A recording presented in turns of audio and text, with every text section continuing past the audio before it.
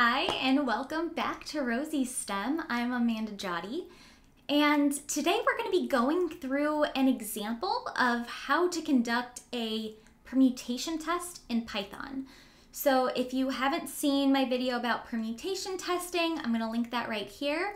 We're going to be following up on that video by now doing an example of how you would actually write code to do this in Python, and that should also give you a bit more of a solid understanding of what permutation testing is. So let's go ahead and get into it. All right, so start as always by importing some libraries. The only libraries we really need for this are NumPy and Pandas. We also need matplotlib or some sort of plotting library just to make a histogram because it's useful to see what our distributions look like, but it's not completely necessary. So I'm going to use this penguins data, which is a data set that's used pretty often for teaching. So there's 3 different species of penguins that people have conducted different body measurements on, and they all live on different islands in Antarctica. So we have the Adelie penguins, the chinstrap penguins, and the gentoo penguins. If anyone knows the correct pronunciation of Adelie, please let me know in the comments because I do not. So I apologize if I am butchering it. So this is just a little table that I made using GroupBy that kind of shows some of these measurements across species. And you can see that there are some differences, right? It seems like the gentoo penguins might be a little bit bigger on average, but they kind of have a smaller culmen depth. So I want to investigate if there's actually meaningful differences between species and sizes. So the first thing that I'm going to look at is let's investigate if there's a meaningful difference between flipper lengths for gentoo and chinstrap penguins. So my null hypothesis is always status quo. So there's no difference in flipper length between gentoo and chinstrap penguins. They're equal to each other. Then there's 3 possible options for alternative hypotheses, right? You can have the two-sided hypothesis that they're different, but we don't really specify in which direction. And then there's 2 one-sided tests that we could do looking for different directions, right? Gentoos being bigger or chinstraps being bigger. Based on my data here, it really doesn't look to me like we can support saying that the chinstrap penguins have longer flippers than the gentoo penguins. So we couldn't really support this one, so I would choose one of the other ones. Let's just choose the other one-sided test for now and say that we're going to look and see if the gentoo flipper length is greater than the chinstrap flipper length. Okay, so we have our 2 hypotheses, H naught and HA. That's my null hypothesis and my alternative hypothesis. And you'll notice we are now in a situation where we're comparing 2 groups. So we've got 2 different groups, the gentoos and the chinstraps, and we're comparing their flipper lengths, which means we're in a situation where we can do a permutation test. So we need a test statistic for our permutation test. I'm going to use difference in average flipper length. Now you can use something like the absolute value of the difference if you'd like. It gives you a different looking distribution. So the difference itself looks kind of nicer, gives you a nice symmetric distribution. So that's why I'm going to use it. But you can come up with any test statistic that you want and it will work. So here's that table again as a reminder. If we want to look at the difference in average flipper length, we can take the mean of the flipper length column for species that are gentoo, and then subtract the mean of that flipper length column for species that are chinstrap. Okay, so that's just taking this one here, this 217, and subtracting this 195, and I end up with about 21. So let's assume the null hypothesis is true. Then mixing up the species of the 2 penguins shouldn't matter. The flipper lengths are not unique to the species. So if I shuffled all of the penguins around and randomly picked 2 groups, their flipper lengths should be just as different as my chinstrap and gentoo penguins if the null hypothesis is true and there's no real difference there. So let's go ahead and calculate some test statistics that come from a world where species doesn't matter, right? And we can create species not mattering by shuffling species, making it to where species isn't actually going to affect anything. So what we do is the first thing is I just create this new data frame, penguin small, that it just has chinstrap and Gentoo penguins in it, so I don't have to worry about the third species. Then I get all of the flipper lengths here and all of the species labels here. The next thing I do is I create an empty array that I just named differences, and that's going to be where I save all of my test statistics so that I can eventually look at the whole distribution. Okay, so now I'm set up to do my simulation. I'm going to simulate 5,000 times. So I'm going to get 5,000 null test statistics here. That's what this line does. So I never actually use I in this for loop. This is all just to make sure that I run this a certain number of times. So what happens inside the for loop? Well, I actually do the shuffling that I've been saying I'm going to do. This is not the only way you can shuffle data in Python. You can also use some functions in NumPy like np.random.permutation, but I'm just going to use .sample here to show you what that does. So I'm going to take all of the flipper lengths and I'm going to shuffle them by randomly sampling without replacement. So each time I'm grabbing a random flipper length and I'm just going to keep doing it until I run out of flipper lengths. And now I have shuffled flipper lengths in this shuffled flippers here. Now I need to assign those shuffled flipper lengths a species, right? So that I know what group is going to be what and I know what to subtract. So I'm going to make a new data frame that has all of my shuffled flippers here, flipper lengths, and then also has the species labels. Now notice I didn't change the species labels. I could have shuffled that as well, but since I shuffled flippers, they're already all being assigned different random species. So it doesn't really matter if I shuffle both of them or shuffle one of them. I also could have chosen to shuffle the species labels instead of the flippers. As long as something is being shuffled, this is going to work. Because the idea is we want random labels assigned to flipper lengths. Now that we have that, I want to look at the difference between my two groups. Now I've created a situation where there should be very little difference between the two groups because I've assigned groups randomly. But you'll see I calculate this test statistic very similarly to the one that I did right up here, right? I'm just using a different data frame now. So I'm using shuffled DF instead.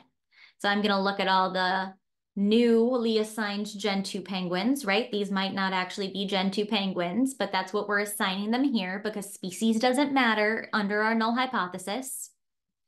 I'm going to get the mean of their shuffled flipper lengths. Going to do the same thing here with my chinstrap penguins. And I'm going to append that test stat to my differences array. And I'm going to do this 5,000 times, get 5,000 of these differences. So now I can get a whole histogram of these differences, these test statistics under the null hypothesis. So that's what I've plotted here. This is my histogram. And then also here with this plt.scatter, I've added what my test statistic was. So remember, my test statistic was the actual difference between Gentoo and chinstrap flipper lengths. So this is what I saw in my data, this red dot over here. And this is what I see when I do simulations under the null hypothesis. So assuming the null hypothesis is true, right? Assuming that this blue is true, it doesn't really look like this red dot comes from this null hypothesis, right? This is really far away. So it seems like this probably comes from a different distribution. Doesn't really look like it comes from the one that we simulated. Now let's go ahead and calculate a p-value just to show you how you would do that. So my test statistic is over here, right? And I want to know, did I see any values under the null hypothesis that were more extreme than this red dot? Now, obviously, the answer is no looking at this, but let's go ahead and look at the code just so you know how you would do it. So my p-value would look at the differences, right? Differences is the simulated test statistics under the null hypothesis. How many times did I see a test statistic in differences that was greater than or equal to, right?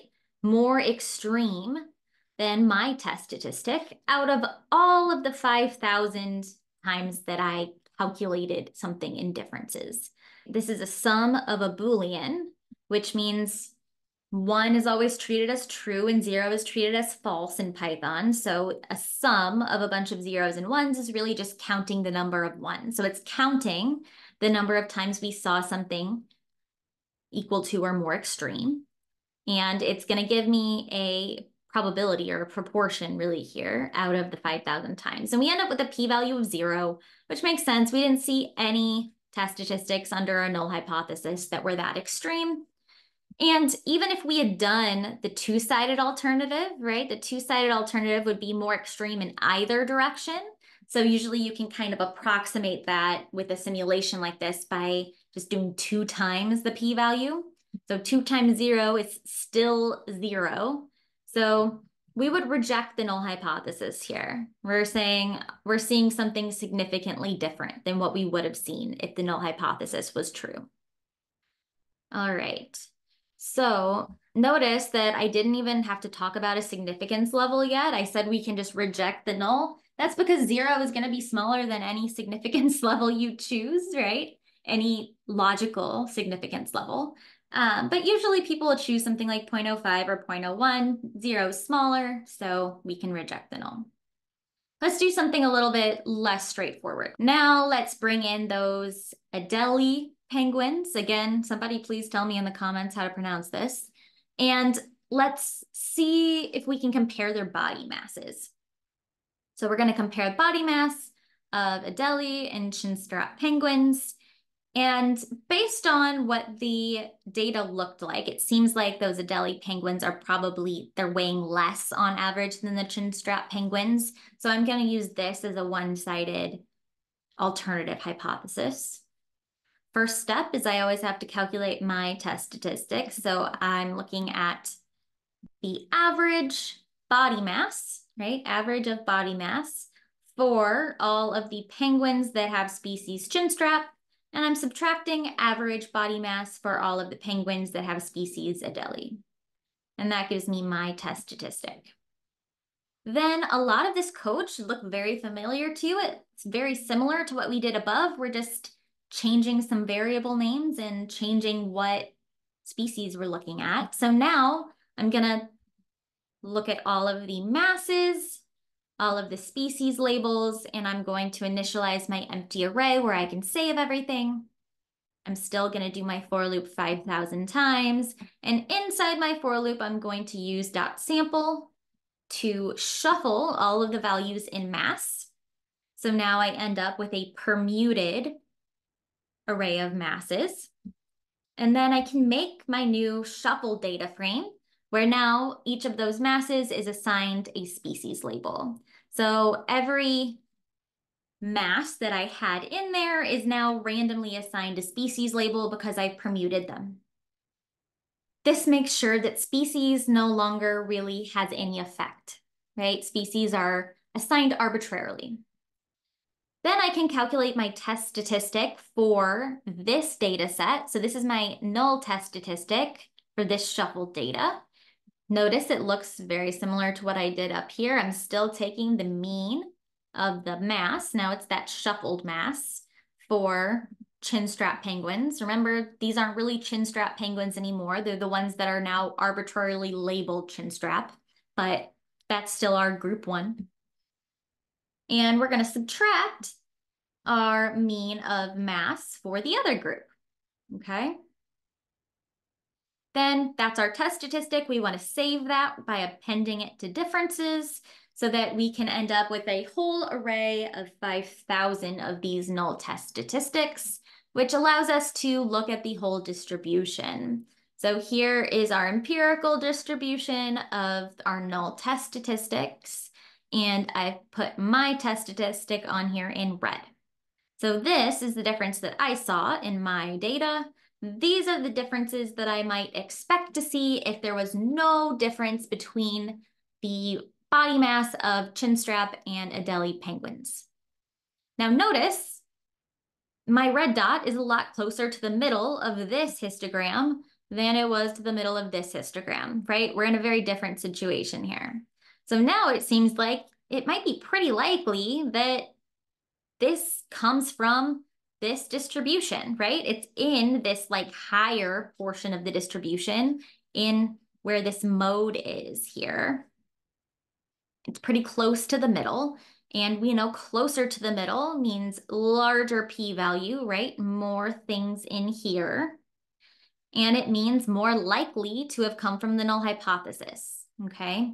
So now it looks like it probably comes from the distribution of test statistics that assumed the null hypothesis was true, but let's check that p-value. So remember p-value, how many times under this null hypothesis? So how many of the test statistics in this blue distribution are as or more extreme than the test statistic we saw in our data.